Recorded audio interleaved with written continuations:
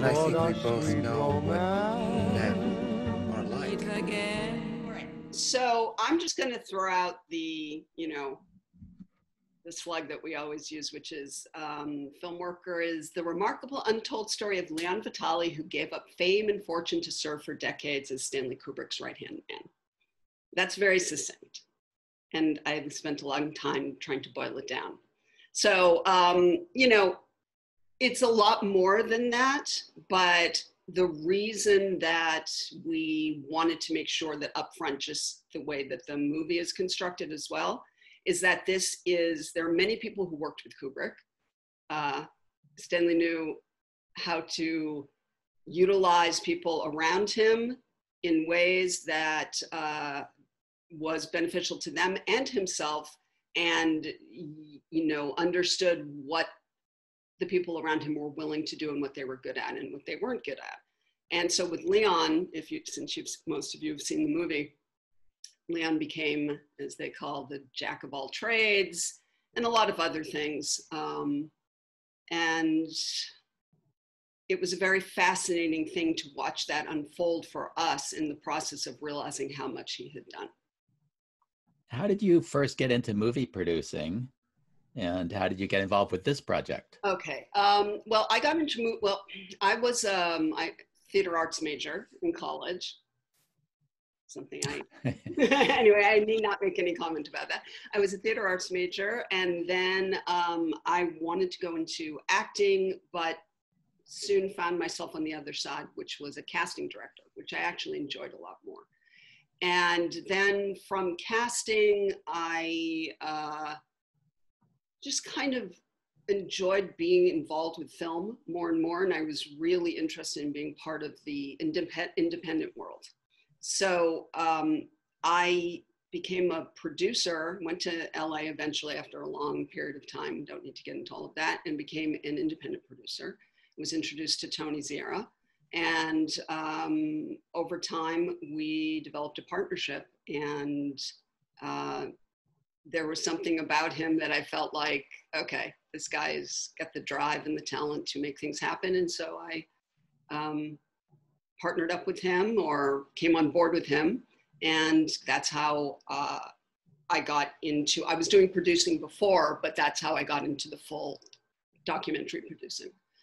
So as I said, I've been involved with film or the film business for a long, long time.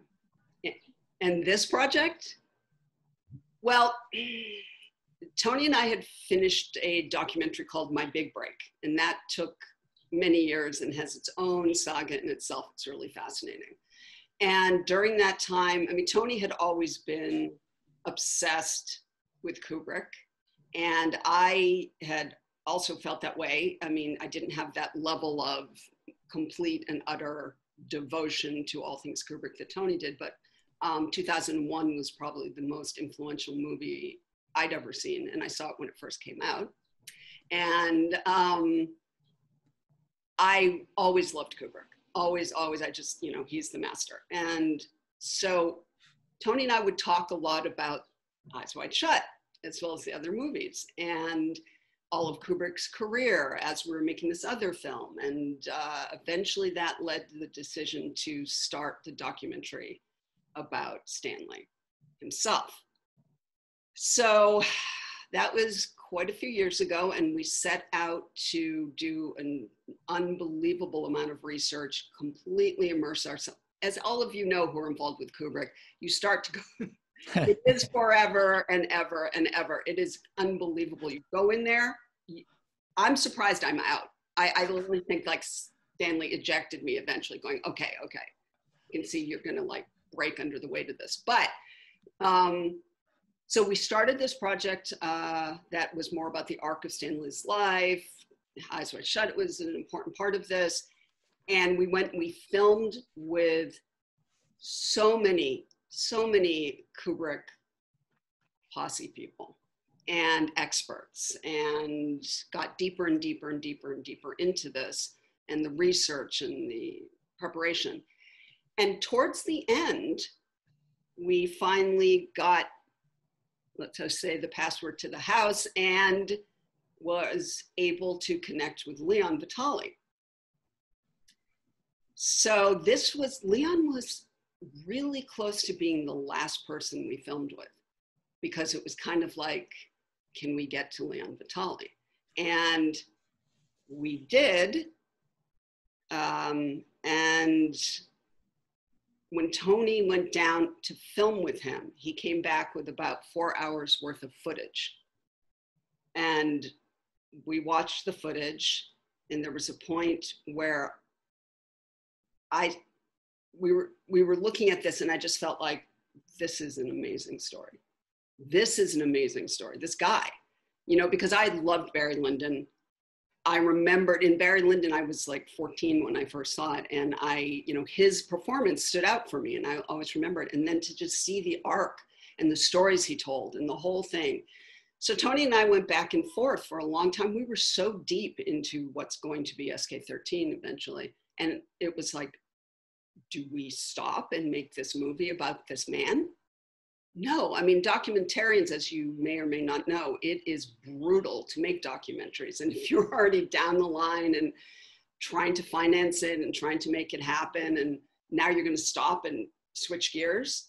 So we went back and forth about this a lot. And Tony was like, there's no way I'm stopping. And then he would think about it and go back. And then finally, I was just feeling like, oh. And there was one day I said, you know, I feel like if we don't do this, if you don't do this, somebody else is going to do it. And you're going to regret it. You're going to regret that you didn't get this story. And so we reached out to Leon. He said no. And he said no. For him, it was like, I could talk about, you know, in Leon's world, it was, he'll talk about Stanley all day. He'll talk about Stanley for his entire life, but talk about himself, no. I mean, it was very difficult to get him to say yes, but he eventually did. And thank goodness he did. So that's how we got involved in this project, did a complete turn. And now Tony's continuing on with SK13, and we finished Filmworker, and I'm really glad we did, because I honestly will say this. I don't know if Tony will agree or not, but you can always ask him. If we hadn't done Filmworker, we would not have been able to get the access, or he wouldn't be able to get the access to a lot of things he's gotten the access to with SK13, or have the knowledge or any of that. So Leon really was like the doorway into the deeper Kubrick world. So it's very interesting. What was your role as the producer? What does a producer typically do? Okay, this is a complicated question. A producer, you know, producers do so many different things. This is why you will see in the end credits, or the beginning credits, I should say, the above the line credits and the end credits, producers can do any number of things. They can be the people who bring the money. That tends to be the executive producer in film, but let's say on a television show, it's generally the showrunner. With an independent partnership, what I did was everything that Tony wasn't doing. So Tony really was and is the creative driving force. And then all of the other stuff, I mean, and also I should give him the kudos for something else that's really amazing, is that he, you know, does all of the technical work, and not just like the editing and everything, but he learned how to do all of the technical troubleshooting, which makes it possible to be an independent filmmaker and producer team and make it happen. So anything else which deals with getting to the people, let's just say getting access to all those people that we had to film with, and coordinating that, and being a sounding board, and being there to help push things forward. And if he would ask me my thoughts or my opinions, I would give them to him, and we'd shape it together, and he would have obviously the final say about all the creative work. But everything that isn't about sitting down editing is what I did. So that would also include getting all of the materials for the clips that are used, going through them all, logging them all, giving him a list of which ones I think he might want to see, and then compiling it. And then at the end, there's a lot that you end up doing, because once you've finished with the filmmaking itself, you know, there's a lot of troubleshooting during that time, but then it's all about the release and the festivals and everything else, and getting all of the rights cleared and fair use and everything. It's the non-creative part, but it's creative in a different way. In this case, because it was the two of us primarily, it really was like, you know, there's the creative side, find music for, you know, it's like, I need a piece of music here. I'm looking for this, go search through like 100 pieces of music. What about this? What about this? It was all like that. Once you decided to make Filmworker, how long was that? It was about 4 years from start to finish. Okay, and so I'm trying to remember if that meant finish in terms of getting it out there through the festivals or releasing, but I think from start to release, it was 4 years. 4 years that felt like 4 decades, just because the amount of work. What were a couple of the best or toughest moments during production? I'm going to start with the best. Okay, if we're talking production, I would say for me personally, meeting Leon and getting close to Leon and having him be a part of my life as much more than a subject, but as a friend, has been the most beautiful thing that I could ever have imagined. And I never did imagine. Just finding being able to see something come together. The creativity, this is what I love about that work. It's like watching these moments where you just know, oh, that's going to be amazing when it gets cut in this way. So I would say the whole process when you would just see something and you knew that was going to be used, or being able to, I'll tell you one thing that was one of the most pleasurable things for me, tracking down Danny Lloyd and getting him to get on camera. That felt like, as a producer, that was like, yes, because, you know, some of you may or may not know, but at that point, Danny's out and about a lot more now. But at the time, he was basically, I want nothing to do with this. I'm a professor at his college. I don't even let my kids, my, you know, students really talk to me about The Shining, etc. So when he said yes, he would be in the film, it was really wonderful. It was great. Wow. And he did it because he loved Leon so much. And then also just watching Tony put things together, and then the moments where it would just sing and flow, that was beautiful too. But outside of production, I would say the highlight was when we premiered at Cannes and got a 10-minute standing ovation, I will say, and Leon and his children were there. And the children were so moved, and they saw their father in a way they had never seen him before. And Leon was crying, and the audience was clapping for the film and clapping for him, and it was unbelievably moving. So that's a real highlight. And what was one of the darkest moments in that 4-year period? I would say, weirdly enough, the first thing that comes to mind, there were a number of things that were very difficult. But it was, strangely enough, and again, I'm sure Tony would disagree, is when we found out we were going to the Cannes Film Festival. We were actually going to premiere there. And the reason for that for me as a producer was, it's kind of like studios sometimes don't even go to Cannes because it's so expensive and it's so, the logistics, and it's just crazy. So for these people who are like this team, 2 people having to pull it together, and it was almost like you're in a small town and you're the best, you know, on the track team. I'm not putting us down that way, but I'm talking about in terms of resources and everything. And then it's suddenly you're going to the Olympics. Okay, how is that going to happen? And that's so as that kept me up a number of nights. And I would have to say from there, the stress of having to perform in the larger world, we had been very insular. You know, we could run things the way we wanted to, but now it was going to go out in a way that we always dreamed of. But there's a lot of pressure that comes with that too. And having to, listen, I can truly say this, you know, nobody is more driven than Tony, and nobody is going to give them, you know, for him to be like doing work on Stanley Kubrick for years, decades, and go deeper and deeper does not surprise me. So he was going to get it to the point that he had to get it to, but it's under the pressure and the deadlines.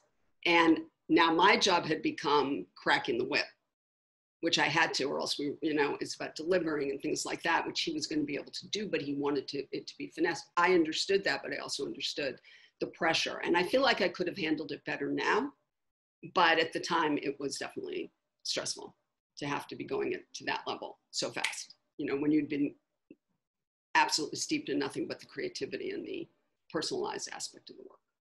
Okay, I'll tell you a quick anecdote that talks about the producing.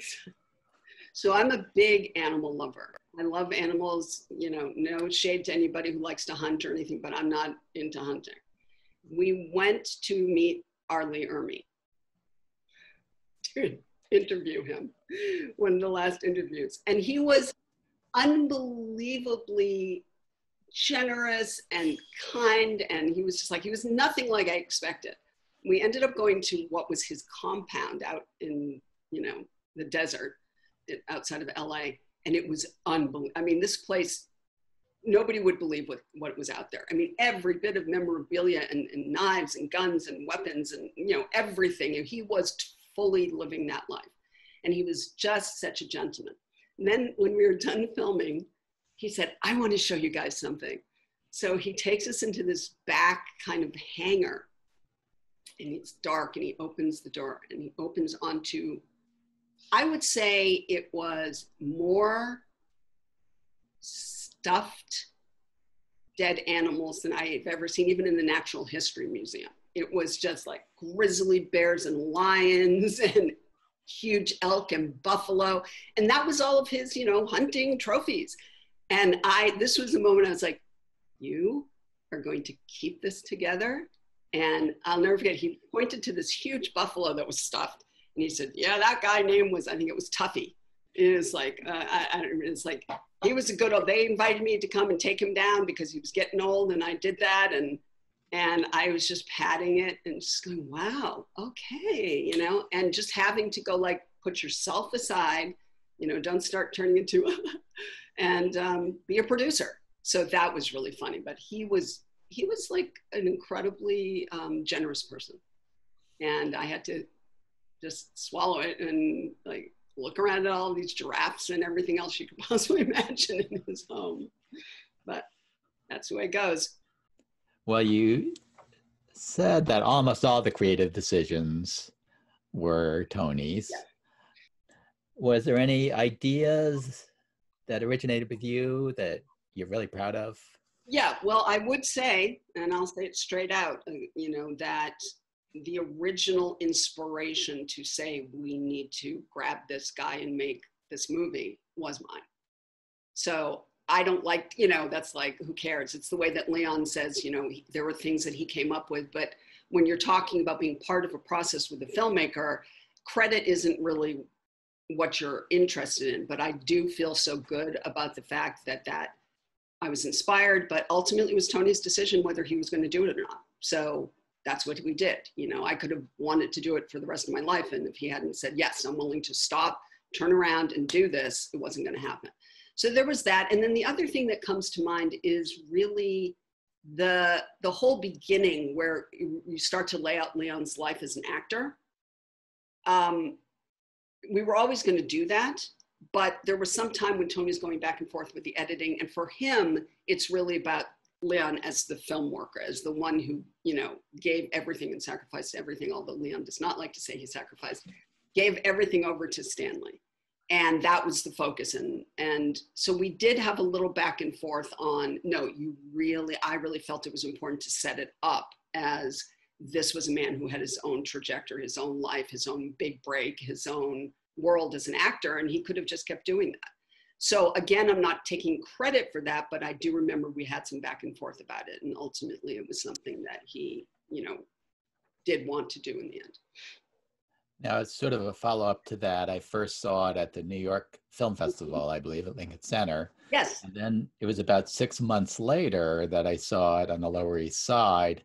And I felt it had been improved, but I couldn't exactly say what. Could you say anything about? Absolutely. Okay, so this goes back to the whole process of making a film like this. And also when you have somebody who is able to, when you have a director who's able to make all of his own technical changes, and he's the editor as well and everything else, he's going to watch this. Again, when you do festival circuit as a film, you're almost never going to see the same film you see at festivals, especially early on. that you're going to see when it finally is released. Because you do, and you know, Kubrick was known for this, like the whole thing about The Shining, after it goes out and he's like, you know, and then he makes Rico and cut off the ending, you know, the whole thing. If Stanley was alive, he would still be tweaking things all the time, because that's what that type of filmmaker wants to do. They're completely hands-on. So Tony was never going to stop tweaking it. I'm going to bet he'll go back to it at some point and make other changes, and he can. He has the capability. That's the difference. He doesn't have to hire an editor to do it.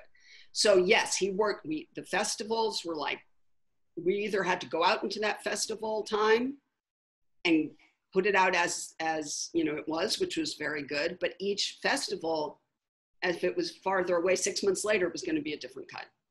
The beginning was different. The music, of course, you know, music kept getting changed out. He would make trims, you know, shift things around. And then what you saw was even different than what was finally released. So, yeah, each iteration, you know, he had a chance to tighten and improve. And of course we had to, by the time we released, we had to switch out most of that music that was in the original festival cut, because that's a whole different story. How much of a Kubrick fan were you before working on this project, and how did your opinion of Kubrick and his work change from it? All right, that's a good question. So yes, as I said, I was a big Kubrick fan. I was, like, as they say, a super fan. Tony was a super, super acolyte fan. And, but I feel like my level of understanding him as an artist and as a businessman, it was like night and day. It's like getting a BA and going, oh, I got a BA in Kubrick studies. And then you're done with this and you've had like 3 PhDs. I'm not saying I know everything, but I'm saying, like, it's night and day for years. And it's never ending. As I said, there are people out who are watching this now who know what I'm talking about. And then, of course, getting to know him more from seeing a lot of the memos and the papers and all of the stuff that Leon has. And also the biggest shift that happened for me with Stanley, which I think is very important for people to know about him as a filmmaker, is what Leon calls the organic process. Most people think of Kubrick, especially people who don't really, you know, who know who he is and like him, but don't really understand the process he went through, think that he was a super controlled director. Like, you go in, you do, you know, how I want you to do it, and I'm setting it up, and that's how it's going to be. It was absolutely the opposite. He was an organic director. He said what's important about a film is the feel of it, not the think of it, which is interesting because people think of Kubrick as a lot of people think of him as just a completely cerebral filmmaker, but for him, it was how he felt, not so much emotionally, but the pull of the feeling. And he would do that with the people the actors. One of the reasons he did so many takes, you know, there's the fact that he absolutely wanted the actors to know their lines fully, to the point that they were no longer having to think about them. But also he wanted to keep them going and pull out more to get to the place that he felt, that's what I'm looking for. So he was very, very organic, not this like, here's the, you know, the storyboards and we're going to, he didn't do storyboards. You know, he did concept art sometimes, but he was not that guy. And I think that is like a huge revelation. And then that continued through to the editing, where, you know, that's when he felt he could really finally put it together the way he wanted to. So you yourself are a film worker like Leon. Did your experience as a casting director, like Leon sort of was, and a film worker help you identify with him and the theme of the film? Absolutely. So I think when Leon came, when I saw that footage, there was something about understanding him on some deeper level. That's the only way I can describe it. And yes, and I will even say that the dynamic, you know, it's like the macro and the micro. It's like the dynamic that was between me and Tony had a lot of interesting similarities, but it's more because of the personalities involved. You know, it's like, you've got somebody who has their vision and they just, that's, you know, when they're driven and they're going to do it. And then somebody who's trying to support that vision. So I look at it, I look at Filmworker as so many different things, but for me personally, absolutely I related to Leon. I completely related to Leon. But, you know,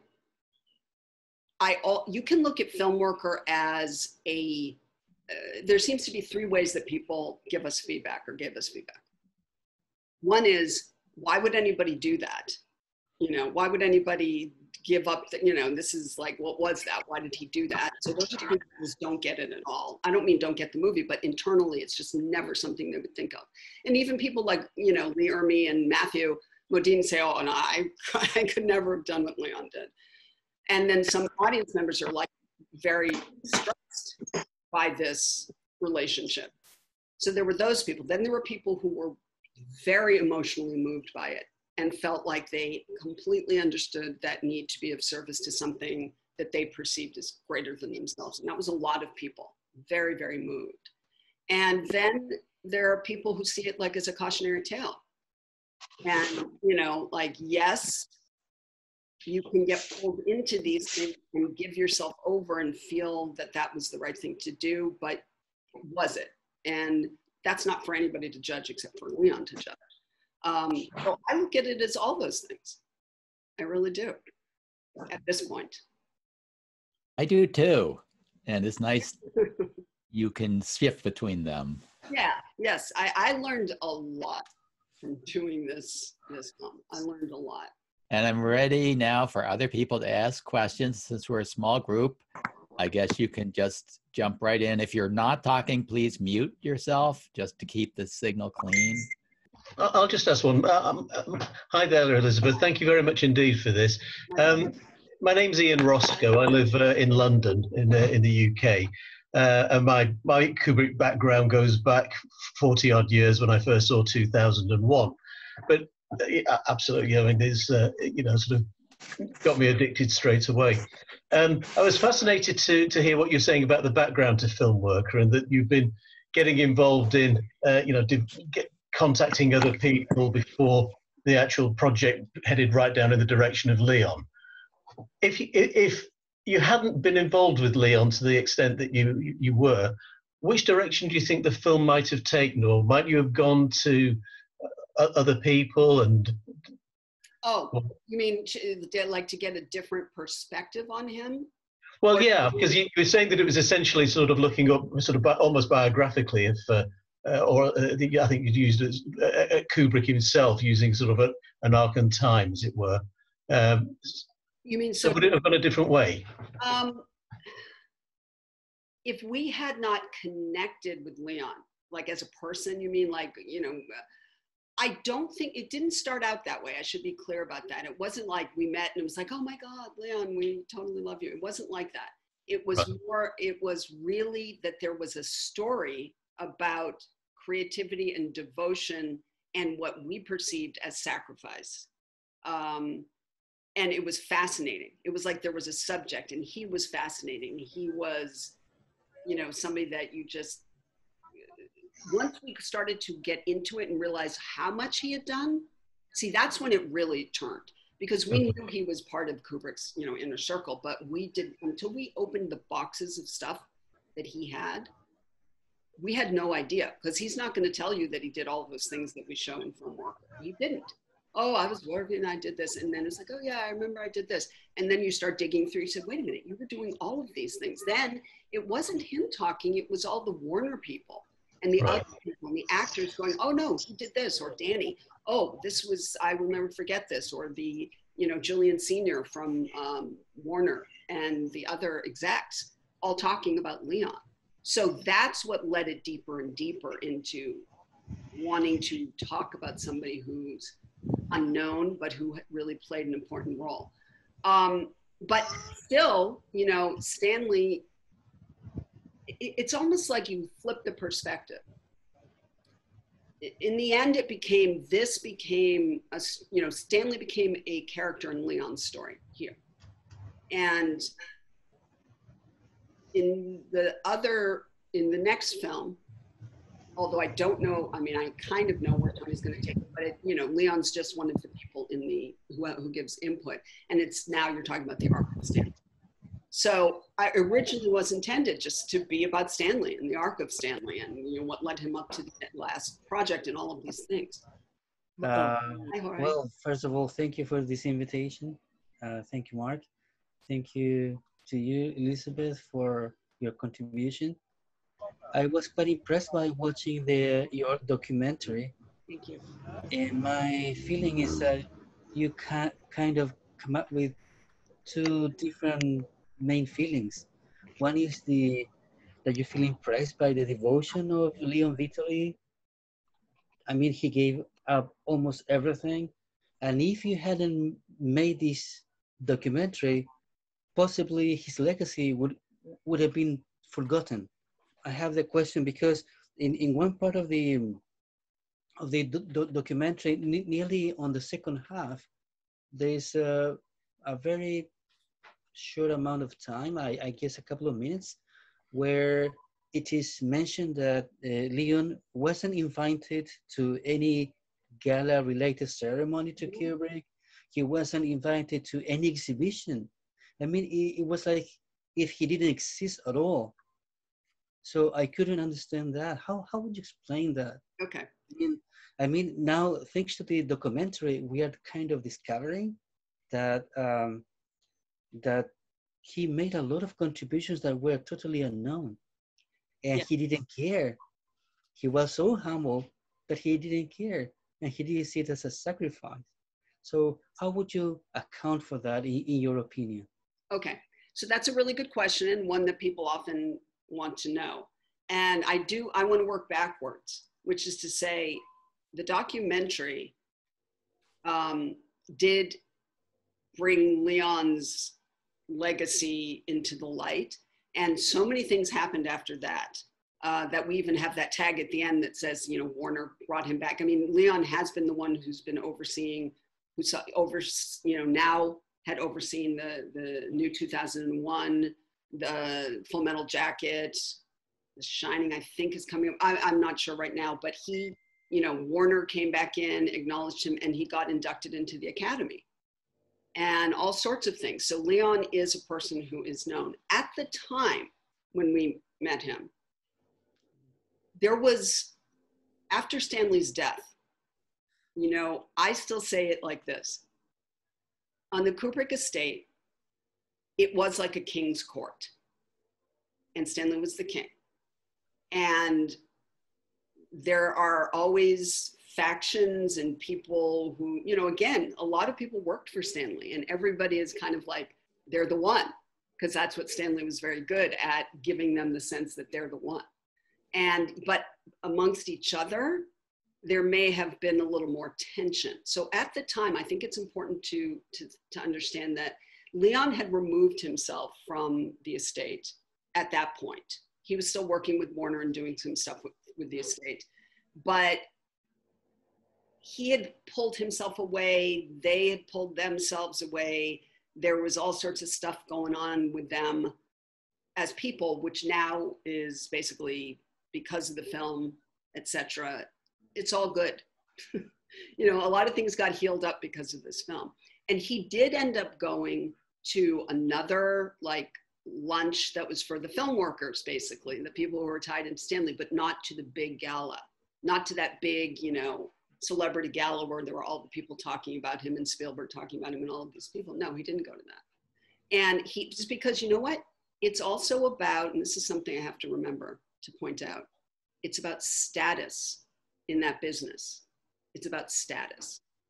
So who is he? Unless somebody really knew who he was at the time, which they didn't, like we're supposed to invite the assistant to come to this gala. This is about celebrities. It's about above the line people. It's about the family, you know, it's like this guy, what? So that was part of the imbalance that happened that I feel very thankful to be part of writing that imbalance. Because when Leon went back to Cannes, after we went in 2017, he went in 2018, maybe 2019, and he was then the one who presented The Shining restoration, and was completely acknowledged for what he had done. So it was a good, it's almost like the ending of the film is really what happened to Leon after the film. So it was just one of those things, you know, Hollywood's about the status. I mean, Tony and I went to an event that was a Kubrick-based event at Warner. This was before the movie came out. And there, Leon was on the panel, Ryan O'Neal was on the panel, Malcolm McDowell was on the panel, and somebody else was too. Oh, Brian, the actor who played Brian, Barry Lyndon. And when they were introducing everybody, they introduced each person, and then they said, and we have a very special guest here. And so we're sitting back there going, oh, they're going to say Leon, because he hadn't come out yet. And it turned out to be, I may be getting this wrong, I'm trying to remember this, like, James Mason's grandson is with us in the audience. And we looked at each other like, okay, you know, and that's what it's like. It's just like, what status and then finally it was like, and this couldn't be done without Leon Vitali, you know, this guy, he's going to come out. So if Leon had stayed an actor, he would have been brought out as Lord Bullingdon and Red Cloak and given that kind of treatment. But because he was an assistant, he wasn't considered worthy of being with the celebrities at the time. Now he is. Yeah, okay. This has been so very interesting. Thank And you. I want to ask you a question. Every project, every experience changes you in a way. How did the experience of making Filmmaker change you? It changed me in so many ways. It really, really did. It made me understand the tenacity that I can bring to something. It made me understand my own creativity addiction, like we talk about in the film, you know, creativity is like an addiction. I don't see it as a bad thing. It made me understand that, you know, I still had a lot to learn. But it gave me the whole process. There was a lot in this process. And, you know, working that closely with somebody, learning about your strengths and weaknesses together. It taught me that even when you're down, you have to keep going, because there were certain points before the release that there were things that were very difficult. And it was still like, you have got to get all of this done or this movie isn't going to get out there. So ultimately, I am so thankful for this. And I love to learn. I love to acquire knowledge. So I feel like I have another kind of thing that I know so much about, which is Kubrick and, you know, what could be better. And yeah, I just feel like it was wonderfully bracing and also difficult, but I don't regret any of it. I don't. Who else? Hi, Mark. It's Mike. Hey, Woo! Mike. I love you. That's Matt. everything. Elizabeth, great interview, really. I'm hanging on every word you say, really. It's just fabulous. I'm really with you. I'm just wondering about what happened to SK13. Is it going to be released? Okay, so that's a good question. Yes, it will be. I'm not involved with that. I was involved at the beginning. As I said, I was there, you know, in the inception of the idea and working through it and getting most of the interviews. I'm sure there have been many interviews since I was involved. But I do know that Tony is working on it now. And it's absolutely going to come out, but I don't know when. And it will be, if I can say, I can guarantee it will be very interesting perspective and comprehensive. So, It's a difficult project, it seems to me. Very difficult. It's been going on for a long time. And as I said, it would have been out already if we hadn't done the Filmworker stuff in between, you know, made that film, that whole film. But again, I don't think the layering of that, it was perfect to do Filmworker first. If you're really going to get deep into Stanley in ways that, you know, you need to really do something this comprehensive and to talk about his body of work and the arc of it, going into it through someone who was there every, not every step of the way, but at a certain point, and seeing so much material, it's going to make a very big difference. Big difference in perspective. Did you get to interview any of his daughters? No, we did not interview the family. And that's something people ask. Well, we interviewed Leon's kids, but we did not. Now, Tony did show Filmworker to Christian and Jan when it was done. So, but we decided that, there was a doc that came out fairly recently that really focused more on Stanley as the family man, things like that. But our focus really, we wanted to keep it more on Leon. And even though, yes, the family was part of his life, and so were the other coworkers he worked with, we really wanted to kind of keep it narrow. And also, since I'm not in the Kubrick world that way anymore, I will say in some ways it's better if you're going to be super independent, you want to make what you want to make and not have it the perspective of people who have an emotional attachment, as part of that. That was a big decision to do, though, because we didn't know if that was going to work for us or not, but it did. And it was, I do have to just share this with you.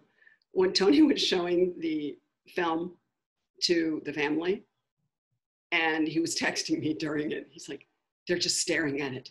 He was like texting me, and he was in, England, and I was back in LA.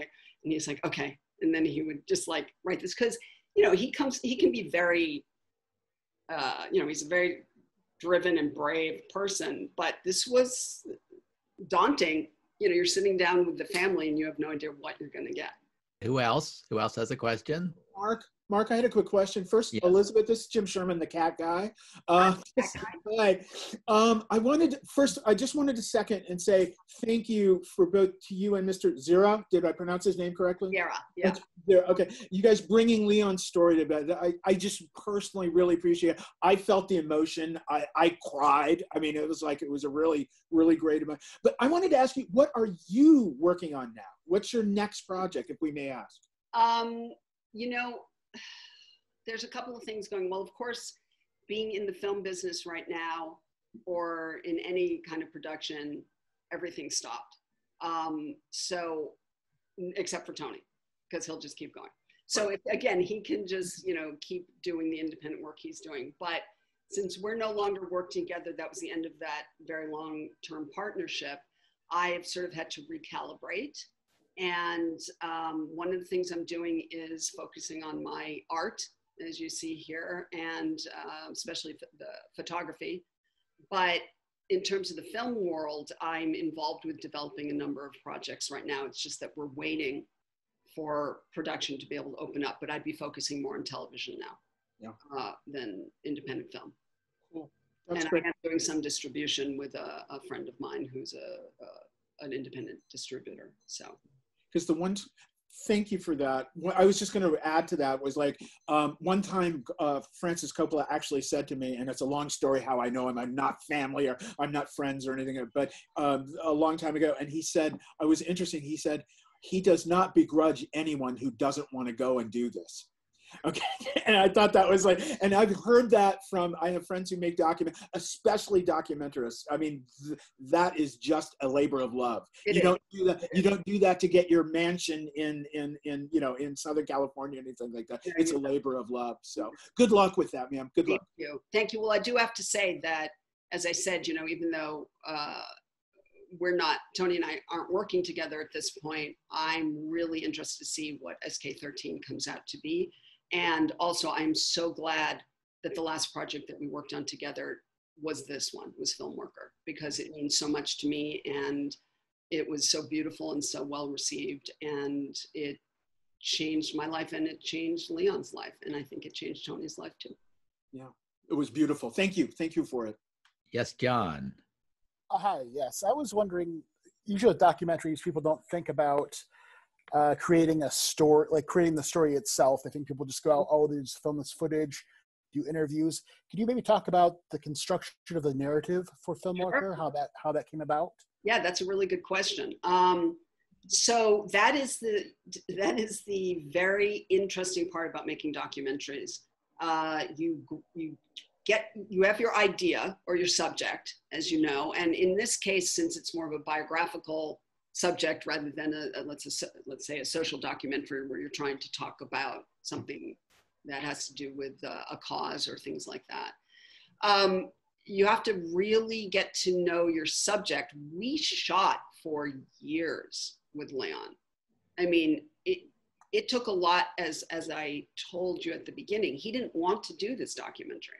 He really didn't. And he was so uncomfortable for a lot of the time. And then he finally softened into it. And so we had to take all this footage. I mean, unbelievable amounts of footage. The footage that we have is just ridiculous, or Tony has it now. So piecing together a narrative, that's exactly the case. You look at the arc of this person's life. And that's why, you know, when we decided that, you know, him as a young, hip, Mick Jagger looking guy who gets his big break with Stanley Kubrick and who had been a big Kubrick super fan. That's the part also that we love. It's like he was a huge Kubrick fan before he, as a young successful actor, got his role in Barry Lyndon. So it was like just starting from there and then just going by film and then getting into sort of the family and what you're going to put in there and not put in there. You wanted to keep it targeted, but I will just say this one thing. You know, we had to keep figuring out how Stanley was going to come into the movie without overshadowing it, because once you have Kubrick in there, that's it. I mean, he is a force of nature. So it was pulling back some stories, putting the focus back on Leon. And then I'm not giving anything away when I say this, but there's the end of the movie, the very end where he says, you know, when I'm coming, Zarathustra, you know, and then what he wants to do is die on a flatbed Steenbeck, you know, editing 2001. That was shot in the middle of our long shoot. And Tony is a great interviewer, and he kept trying to get Leon to this place of what we thought was the reality, which was his regrets. And it's like to kind of end it with this, oh my God, this just like he gave everything. He became the moth to the flame and his wings are just like, ugh, you know, and it's like, this is so poignant. And Leon was not having it. He wouldn't go there. And he was just like, and he got more and more excited and his eyes lit up. And it was like, when he said that line, I'm coming, Zarathustra, when we were done, Tony just looked at me, he goes, that's the end of the movie.